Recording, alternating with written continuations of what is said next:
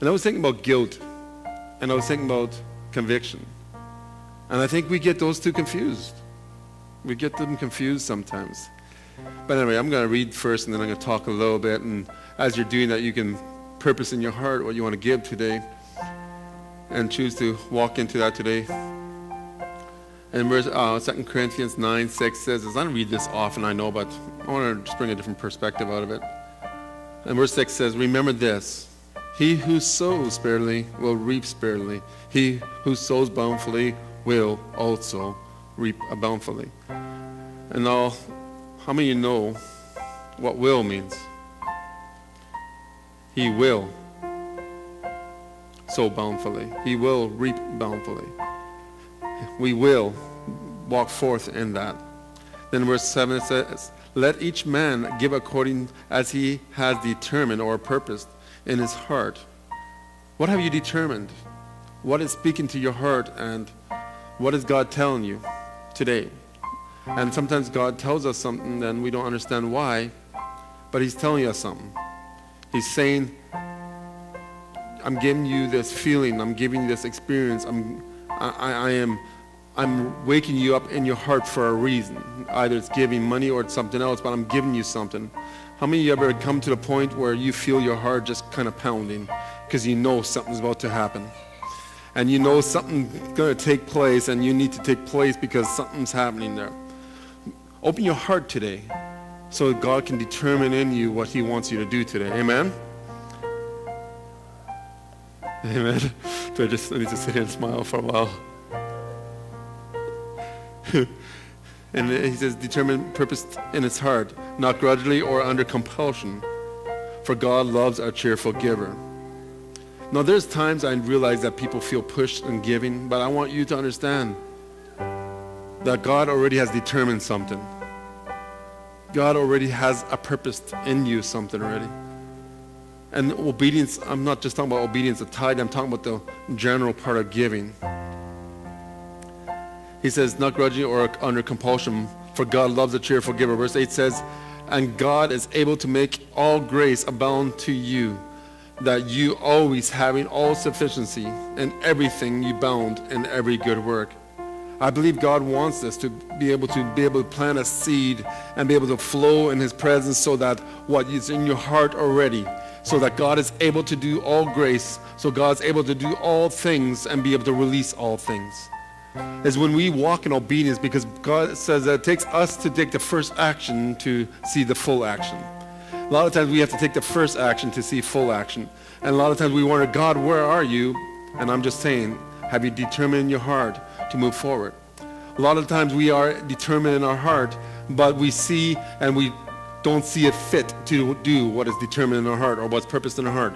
We get convicted. How many ever been convicted before here? Anybody?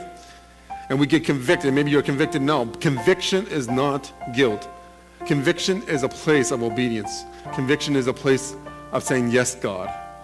A lot of times we would do is saying, well, don't feel guilty. I don't want you to feel guilty, but I want you to be convicted in God's word. Amen? Just this one point, one point I heard, and I like this. It's a delayed obedience is still disobedience. A delayed obedience is still a disobedience. God is a now God. God wants you to do now what he's saying now. What is he saying to you now? That's what he wants you to do now. He won't give you a now word that you can't handle or do. He's going to give you a now word that you can handle and do. Amen? What is the now thing God is speaking about right now? The now thing, the thing that's purposed right now. Just think about that. A delayed obedience is still disobedience. And one next point I have is, conviction can be mistaken for guilt. We shouldn't have no guilt. You're right about that. But we still need to deal with our convictions. Amen? A lot of people say, well, I know that God has no guilt, so you didn't tithe this time, so you didn't give this time. No guilt. You're absolutely right. But if you're convicted, you need to deal with it. Because that means God is purposing something in your heart that you need to talk about to him. That he needs to pull out of you. That you need to speak from. That he needs to utilize you so that he can move you forward. There is no guilt, but when there's a conviction, work with it. give into that place of conviction. Amen? Amen? So conviction is a place fixed of a firm belief. That's what a conviction is. An act of convicting a person of an argument or evidence, where conviction is of the evidence. That's conviction. The argument of this evidence, of the word that many people want to come against, many people want to try to say it's not so, but the evidence, that's what convicting is. It brings the evidence forth. Amen? And guilt is this. Guilt is a place of feeling responsibility and remorse or some offense, crime, wrong, whether real or imagined. That's what God died for. That's what Jesus died for. He died for those wrong thinkings. He died for the things that you've done in the past. He's died for those things. There is no more guilt. Amen? So today, when you give, I want you to think about this. Say, Lord, what are you convicting in my heart? Yeah, beyond, I know I have to be obedient, but what are you convicting in here so I can give cheerfully? What are you convicting, and what have you determined in me to do for your kingdom? What is in Don't delay the obedience today if God is calling you to something today. I'm not the judge of that. I'm not in discernment spirit of saying who needs to give what. That's not me. I'm just here saying the word of God. Determine in your heart right now what God has for you today. Amen? So let's give.